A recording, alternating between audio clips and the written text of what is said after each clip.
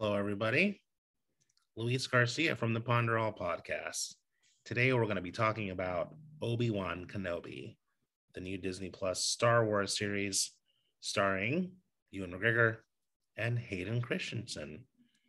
I stayed up late last night after watching Top Gun Maverick, and I wanted to watch at least one of these episodes.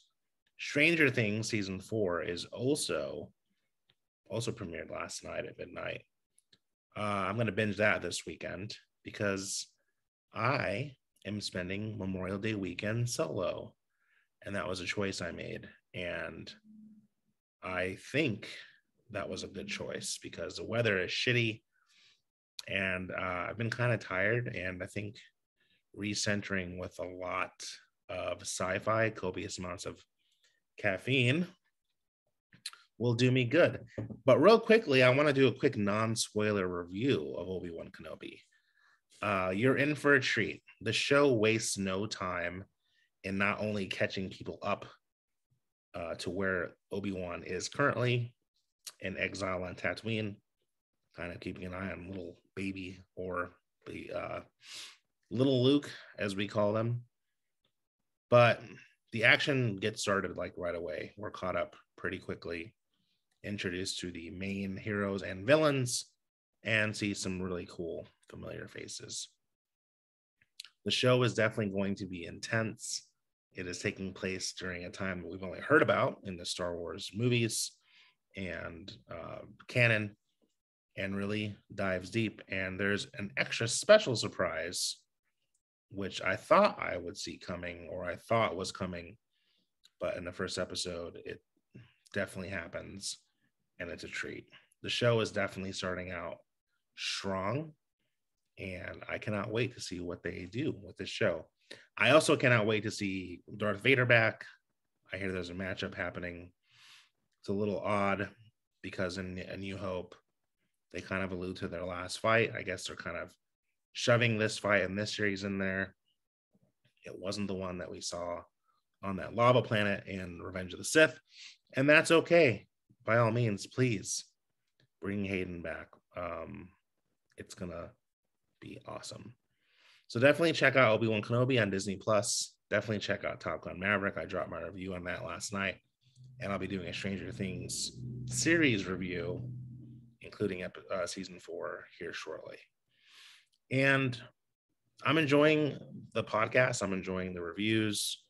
I had a friend, well, not really a friend, but a friend of a friend say, where do you find time to watch all of this content? Well, big shocker. If you look around, the world is kind of in a shitty place, has been for the last 2.5 years. And also, I'm a filmmaker. This stuff inspires me. I like doing it. I like talking about film.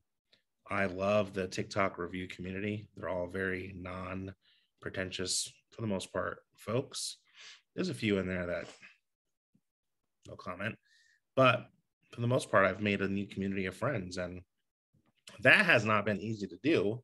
As you know, I left Portland, Oregon in the middle of the pandemic in November of 2020 and moved to be closer to my kids and their mom up in Eastern Washington, Northern Idaho. Now, that was always the plan as a family to do that.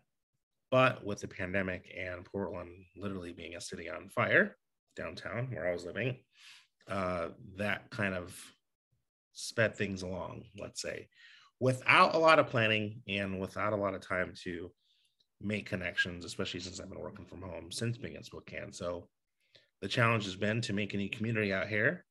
Slowly but surely, I'm making some friends. And the good thing is I'm getting a lot of time to reflect on the kind of people I want to be around, the kind of people that inspire me and, make me a better person. And I can kind of be picky and choosy. But people are nice up here. Spokane's really cool. So yeah, definitely check out Obi-Wan Kenobi. Definitely check out Top Gun Maverick. Stranger Things season 4 is out. And also Bob's Burgers movie is out. So I hope you guys have a safe Memorial Day weekend. Be alert. I don't really want to get into everything that's going on with Texas and Uvalde or whatever the fuck it's called. all I gotta say is definitely love your hug and love your loved ones, and I hope we can turn this whole gun control issue with some common sense laws. Um, and I won't get into the politics of the Second Amendment and all that bullshit. It just needs to stop happening. I mean, it's fucking time. It's been fucking time for a while.